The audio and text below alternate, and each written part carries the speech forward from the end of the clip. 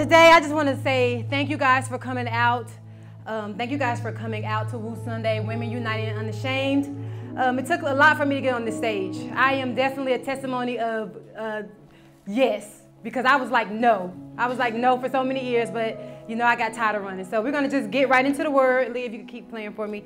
We're going to read from Luke 1:26 through 38 in the New King James Version Bible. So if you have your phones or if you have your Bible, we can go there. And if you got it, say amen. Amen. Got it? Okay. That was quick. Now, in the 6th month, oh, okay. See?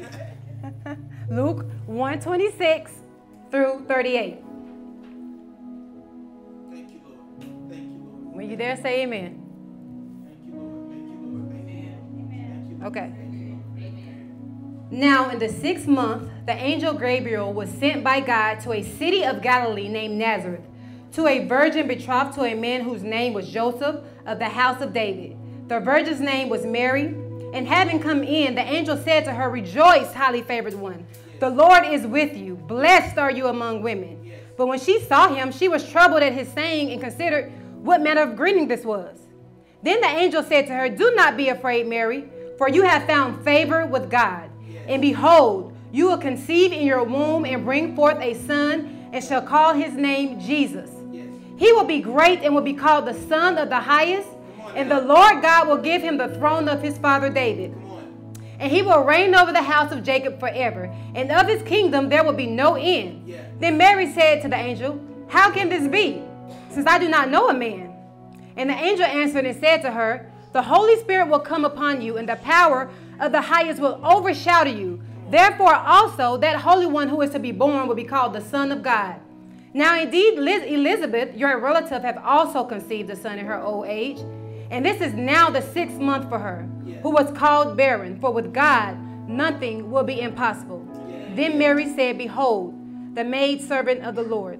Let it be according to your word." And the angel departed her.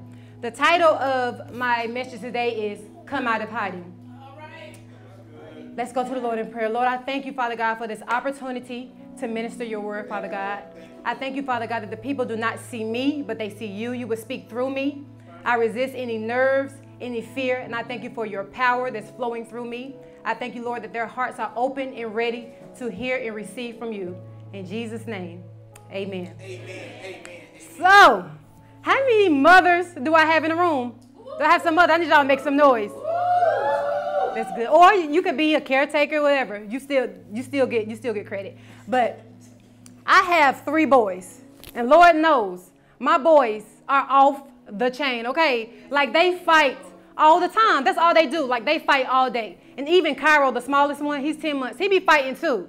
Like I'm like, okay, Lord. Now all I say is, you know what? You need a Band-Aid. Just go get a Band-Aid. I can't help you because they just be fighting all the time. Like it's just, ooh, I just be wanting to run up a wall. But my youngest one, I remember being in the delivery room, and he was so big that when I pushed, he would not come out. He would not come out for anything. Like his shoulders were so large that he got stuck behind my pelvic bone. And I remember the doctor saying, the midwife telling me, "JR, you have to push." And so I pushed, and she literally took her hand and pulled him out by the head. What I believe that God has to say to some of you today is, what you have on the inside of you is so big that all he needs you to do is push, and he's going to pull that out of you. Amen. But the question is, are you ready to come out of hiding? All right. Okay, let me go to my text right quick.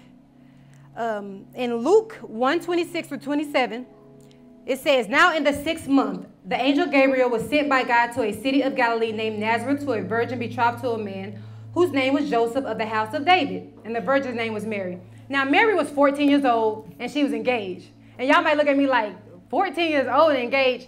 Well, back then, they arranged their marriages. They would have, families would get together, and they would be like, okay, well, I like you, you like me, you having a son, you have a daughter, let's put them together. And they would literally be as young as 2 years old and engaged. Now, that's wild, because I can't pair my 2-year-old up with nobody, because, y'all, he is a trip. But I'm serious.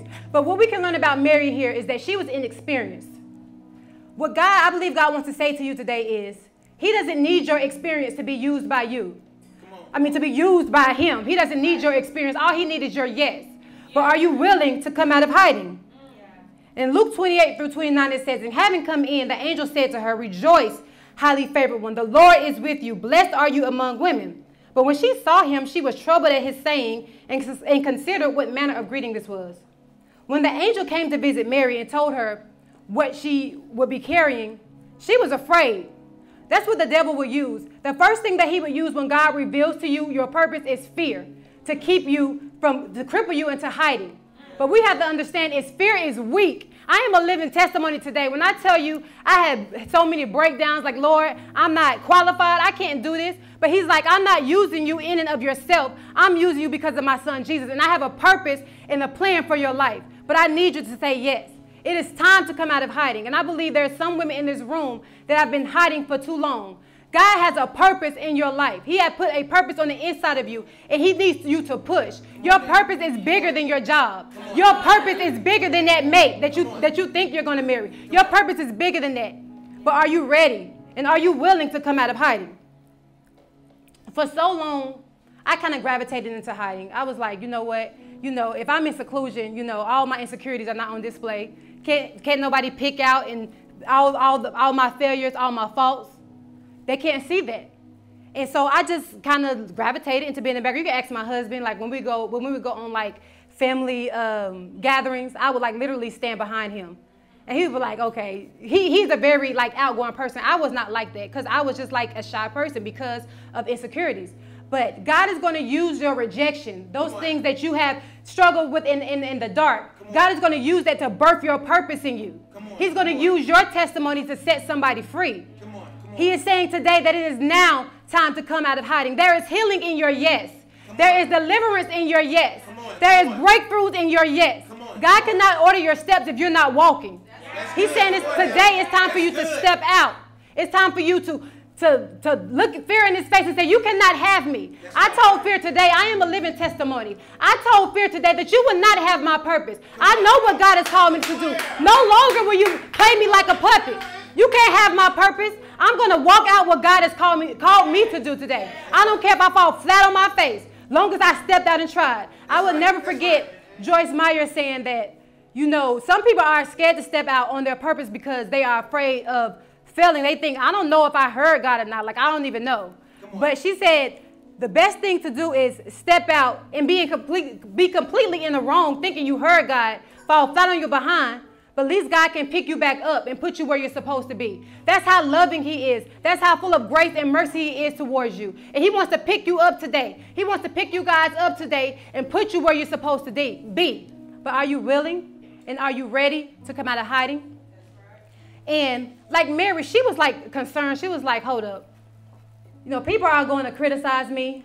People are going to talk about me. They're not going to believe me. Yeah. They're going to think that I just got married to you because I was pregnant. Yeah. Shoot, my husband ain't going to even believe me. Right. Because he's going to think that I stepped out on him. But you have to be willing to step out amongst the criticism, no matter if they talk about you, no matter if your family leave you. You have to be willing to step out. All he needs is your yes. Yeah. Yeah. Are you guys ready to come out of hiding? Are y'all ready to come out of hiding? Yeah. God has a purpose on each and every single one of you. No matter if you don't feel qualified, he sees something in you that you have yet to tap into. He has put those things on the inside of you that you need. The Bible says in Luke 35 that his Holy Spirit, his power will overshadow you. Yeah. He will overshadow you. God will overshadow you in whatever you are called to do. So you can't do this in and of yourself. Amen. Stop trying to figure it out. Yeah. Stop trying to put things together. And I know with me, I was kind of like, okay, well, Lord, I know that you called me to speak. At some capacity, not the pastor, that's my husband's job, but I know you called me to speak at some capacity, but that's scary. I ain't got time for that. That's a little scary, so I'll just stay over here and I'll just go and do. How many have seen Girl Code before? Yeah. Anybody here seen Girl Code? Yeah. I've been like, okay, that's good enough for me. I don't got to be in front of no people. They ain't going to be looking at me like I'm crazy. I can just see myself. But God is like, no, I am calling you into the deep. And I believe that's what God is doing for you today. He is calling you guys into the deep. Amen. And you may wonder how it's going to get done. Don't worry about how it's going to get done. There are some people in here that say, Lord, I know that you have called me to birth children, but I know what the doctor said. Some of you may say, I know that you have called me to start this business, but I don't have the money or the finances to start a business. Some of you may say, Lord, you told me to go to college, but I don't have the finances to even start. But God is saying, I don't need your money. All I need is your yes. Let me open the doors for you. Stop trying to figure it out. And that's how we are. I know we are as humans. We want to, I know I am. I'm like a perfectionist, and I have to have everything written out. I have to have everything planned. And if I don't have it all together, I would be overwhelmed. But God has said, I need you to let that go. I need you to let me be God in your life. And that's what God wants to do. He wants to be God in your life. He wants to use you. He has a purpose for you. He has a plan for you. No matter what other people may think about you, no matter what you may feel like that you are not capable or what you've done, God has a plan and a purpose for you. And when he's looking at you, he sees Jesus. He don't see your mistakes. He don't see your past. He don't see your disappointments. He sees you. And just like God ministered to the broken today, let him minister to you today. It is time to come out of hiding. God is looking for some women out there who are willing to step out. He is looking for women who are willing to step out of their comfort zone. It is uncomfortable being up here. I'm telling you, the devil tried so much to keep me from getting up on this stage. You can ask my husband, like for a month, I was trying to start arguments with him. I was like, nope, okay, we got an argument. I can't preach. My kids were I couldn't even prep the way I wanted to because my kids was all over the place. The devil literally tried to attack my body last night. I didn't sleep. Y'all, I'm operating off water, so y'all keep me lifted. But I literally did not sleep last night because I just got sick, and I was sick this morning. And my son woke up and wasn't feeling well as either. But I was like, you know what, devil? I'm going to step out. That's right. I'm going to step out regardless. I don't care. I'll let God do the work. I'm just going to go step out and open my mouth. And that's how you have to be. You have to do it anyway. There is power in doing it anyway. That's what we can learn from Mary. She did it anyway. Regardless of how she felt, regardless of the things that she would face in the future, she did it anyway. Imagine if she would have said no. Who else would God have used? Because obviously they went to her because he felt like she was the perfect fit to bring forth the Son of Jesus. That's right. God has life on the inside of you that is ready to be birthed. And if you continue to try to hold it in, after a while it gets uncomfortable. Just like in labor, you have contractions. You feel like you have to push. God is saying he needs you to push today. God has something bigger. He has something greater on the inside of you. And he needs you to trust him. He needs you to come out of hiding. God is tearing down layers of rejection today.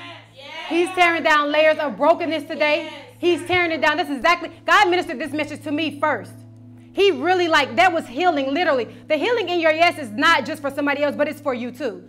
There was healing in me stepping out today. I made every excuse not to step out. Every single excuse. I said I was not qualified. I broke down. You can ask my sister. I broke down crying like a couple of days ago. And was like, I can't do this. I talk too fast. I stutter. I'm not like, the typical praise the Lord pastor's wife. But God is like, no, I have wired you that way for a reason. God has wired you the way that you are for a reason. He has given you your height. He has given you your personality. He has given everything that makes up you as a person. He has given that to you because there's somebody in particular that he wants you to reach. And only you can reach them. Only by your voice that you can reach them. And you may look back, and I hate Instagram now. I deleted Facebook and Instagram for a couple of days. I'll be back on there in a little bit. But I'll be back on there. But I had to delete it because I started comparing myself. I started looking at all these different names. And I'm like, oh my gosh, I can't do that. Shoot, I don't even know I'm going to be able to walk in these hills up there. But God is like, no, I have something on the inside of you that you have got to get out. And somebody is called to every single one of you in this room today. Everything is not on a platform. It could be somebody in your classroom. It could be somebody on your job. You are called to somebody. All he needs is your yes. All he needs is your willingness to go. And what he wants to say to you today is, come out of hiding. Listen, they preached my message earlier today, but God is saying, come out of hiding. And I believe there's some women in here today. I believe that there's some women in here today who have, just like I have, struggled with coming out of hiding. You were afraid. You've dealt with insecurities. You dealt with rejection. My father wasn't there as a child. So that was rejection planted in me as a seed. And growing up, I just kind of got over it. And I'm like, oh, I thought I was healed of it. But when I actually stepped out and said, yes, that I would do this today, God started tearing layers of rejection. I was like, oh, I thought that I was healed. God wants to do that. There's something probably on the inside of you that you thought that you were over with. But there is healing in your yes. There's healing in your yes. So I